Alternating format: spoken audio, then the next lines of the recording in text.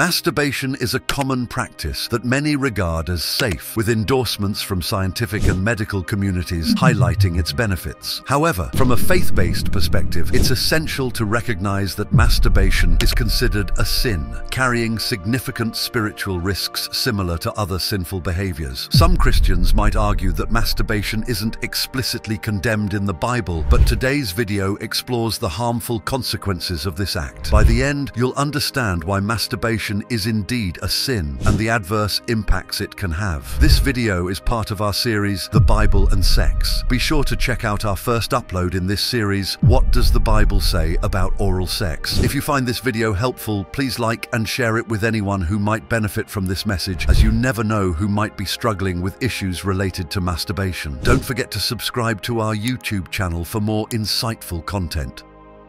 Societal views on masturbation. In today's society, masturbation is often regarded as a safe method to prevent sexually transmitted infections and unintended pregnancies. Many Christians have accepted this idea, along with the belief that this sin is not addressed in the Bible. However, they overlook the fact that abstinence and sexual purity provide the same protection, ensuring safety both physically and spiritually. A pastor once heard a group of young people in his church claim that masturbation was not sinful. He asked if he could pose a question, and they agreed. He asked, "Jesus was a young single man while he was on earth. Have you ever considered whether he practiced masturbation?" They replied, "No." When asked why, they said, "Because Jesus was morally pure."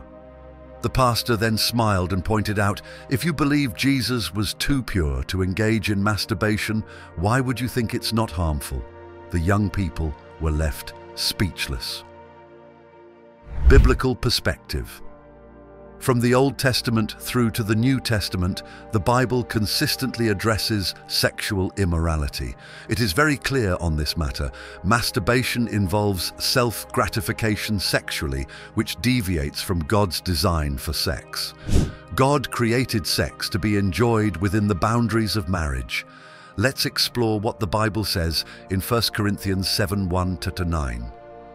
"Now concerning the matters about which you wrote, it is good for a man not to have sexual relations with a woman.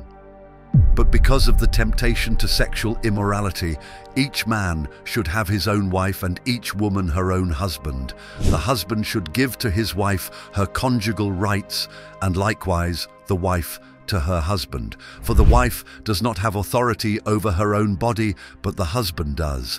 Likewise, the husband does not have authority over his own body, but the wife does. Do not deprive one another, except perhaps by agreement for a limited time, that you may devote yourselves to prayer, but then come together again, so that Satan may not tempt you because of your lack of self-control. Now, as a concession, not a command, I say this: I wish that all were as I myself am, but each has his own gift from God, one of one kind and one of another. To the unmarried and the widows I say that it is good for them to remain single as I am. But if they cannot exercise self-control, they should marry, for it is better to marry than to burn with passion." The guidance here was that people should avoid marriage, but due to sexual immorality and the lack of self-control, marriage was advised. If masturbation were beneficial, it would be recommended, but the Bible indicates that sexual relations should occur between a man and a woman within marriage. Masturbation is not presented as an alternative. Paul even advises married couples to have regular sexual relations to prevent Satan's temptations. He says that neither spouse has control over their own body. What does this imply? Does it mean that individuals cannot satisfy themselves? Paul reiterates in verses 8 and 9 that he prefers singles and widows to stay unmarried, but they should marry if they cannot control themselves. Hence, the Bible suggests that the only permissible way to seek sexual pleasure is through a spouse. This is God's plan for sex, and this is how sexual pleasure should be pursued, between a man and a woman in marriage. Doing it any other way is considered sinful. Consequences of masturbation. Masturbation has numerous consequences. The world typically highlights only one negative aspect, which is addiction, and often downplays its significance compared to other addictions. Not long ago, a prominent journalist was suspended for masturbating during a Zoom meeting.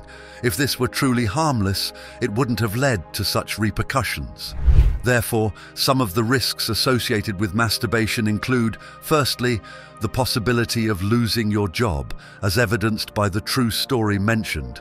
Masturbation is not something you want to be caught doing in any setting. Secondly, you might lose your spouse, as masturbation is a sexual act that can leave you feeling satisfied, potentially affecting your marital relationship. Spiritual and emotional impacts. Negative impacts on spiritual and emotional life. Besides professional and marital risks, masturbation can also negatively affect a person's spiritual and emotional life. One of the major spiritual consequences is a distancing from God. When a person indulges in uncontrolled self-pleasure, they are seeking satisfaction in something other than God.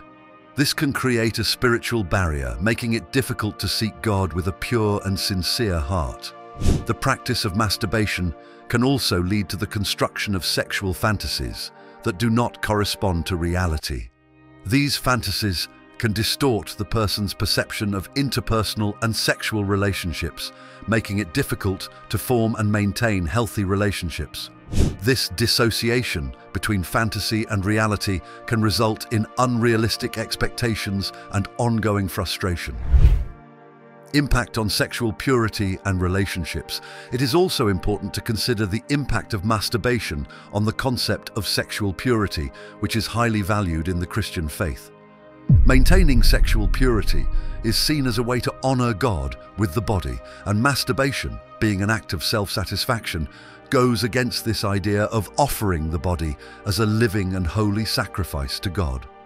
Often masturbation is accompanied by the consumption of pornography, which has its own devastating consequences. Pornography is highly addictive and can lead to a distorted and dehumanizing view of sexuality and relationships. Moreover, it promotes a form of sexuality that is completely divorced from love and commitment, which are essential in a Christian marriage. Dependence on pornography and masturbation can also lead to social isolation. A person may become increasingly reclusive, preferring instant solitary gratification over investing in real and meaningful relationships. This can result in a life marked by loneliness and disconnection, which is the exact opposite of what God desires for us. Strategies for overcoming masturbation. For those seeking to live according to biblical principles, it is essential to develop strategies to combat these habits. Seeking support from faith communities, establishing regular practices of prayer and Bible reading, and seeking professional help when necessary are important steps to overcoming the struggle against masturbation. Finally, it is important to remember that God's grace is available to all of us. Even if someone is struggling with masturbation or any other form of sin, God's grace and forgiveness are accessible to all who repent and seek transformation in Christ. The path to recovery may be difficult, but with God's help, it is possible to live a life of freedom and purity. Seeking a Christ-centered life. Masturbation, seen from a biblical and spiritual perspective, is more than just a physical act. It carries a series of implications that can affect an individual's spiritual, emotional, social, and physical well-being. Recognizing the impacts and seeking ways to overcome this habit is essential for those who desire to live according to God's principles. By pursuing a life centered on Christ and striving to maintain sexual purity, a person can experience a deeper and more fulfilling relationship with God and others. Take a moment to check out the 2 videos displayed on the screen. I encourage you to dive in and engage with them. Remember, the journey of learning never ends. Thank you for watching, and may God bless you.